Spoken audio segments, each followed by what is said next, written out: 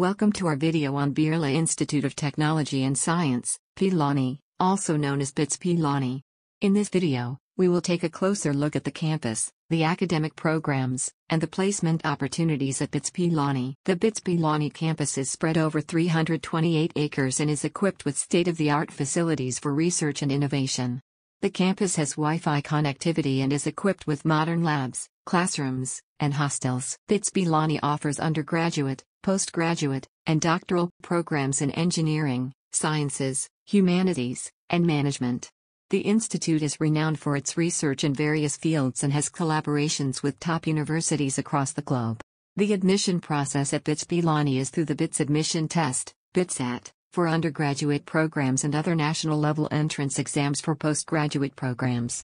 The eligibility criteria and fees structure vary for different programs. The institute has a strong faculty team with expertise in various domains. The faculty members are actively involved in research and are committed to providing quality education to the students. The institute has been consistently ranked among the top engineering colleges in India by the National Institutional Ranking Framework, NIRF.